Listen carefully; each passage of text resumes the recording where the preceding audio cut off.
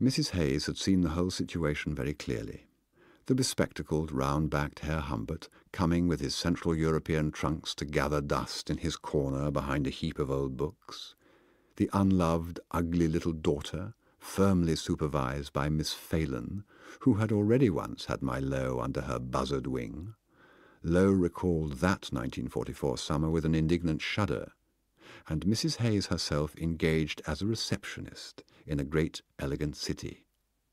But a not too complicated event interfered with that program. Miss Phelan broke her hip in Savannah, Georgia, on the very day I arrived in Ramsdale. The Sunday after the Saturday already described proved to be as bright as the weatherman had predicted. When putting the breakfast things back on the chair outside my room for my good landlady to remove at her convenience, I gleaned the following situation by listening from the landing across which I had softly crept to the banisters in my old bedroom slippers, the only old things about me. There had been another row.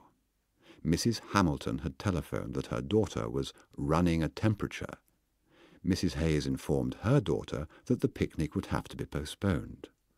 Hot little Hayes informed big cold Hayes that if so, she would not go with her to church. Mother said very well and left. I had come out on the landing straight after shaving, soapy earlobed, still in my white pyjamas with the cornflower blue, not the lilac, design on the back. I now wiped off the soap, perfumed my hair and armpits, slipped on a purple silk dressing gown, and humming nervously went down the stairs in quest of Lo. I want my learned readers to participate in the scene I am about to replay.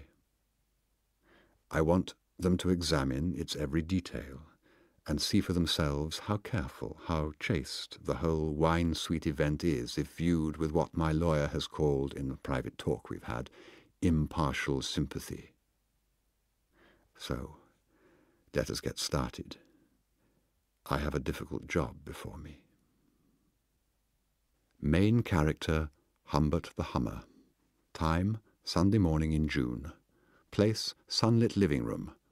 Props, old candy-striped Davenport, magazines, phonograph, Mexican knickknacks.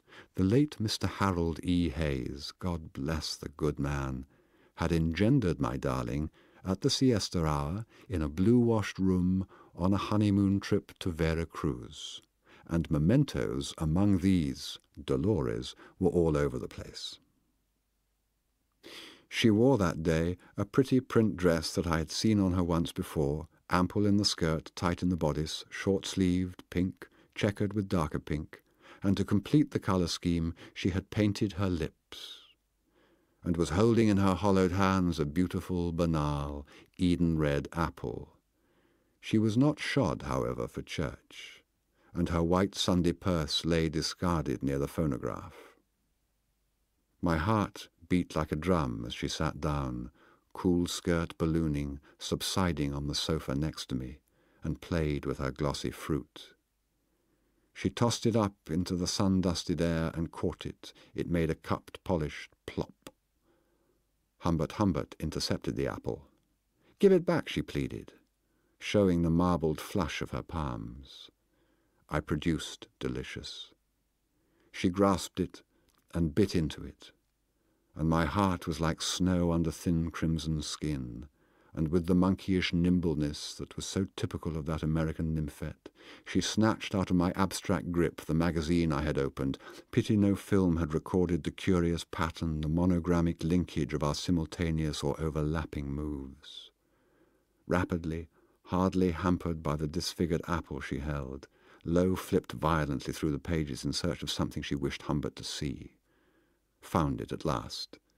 I faked interest by bringing my head so close that her hair touched my temple and her arm brushed my cheek as she wiped her lips with her wrist. Because of the burnished mist through which I peered at the picture, I was slow in reacting to it, and her bare knees rubbed and knocked impatiently against each other.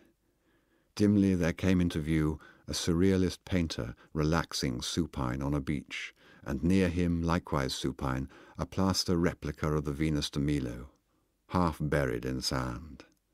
"Picture of the week," said the legend. I whisked the whole obscene thing away. Next moment, in a sham effort to retrieve it, she was all over me. Caught her by her thin, knobby wrist. The magazine escaped to the floor like a flustered fowl. She twisted herself free, recoiled, and lay back in the right-hand corner of the davenport. Then, with perfect simplicity, the impudent child extended her legs across my lap.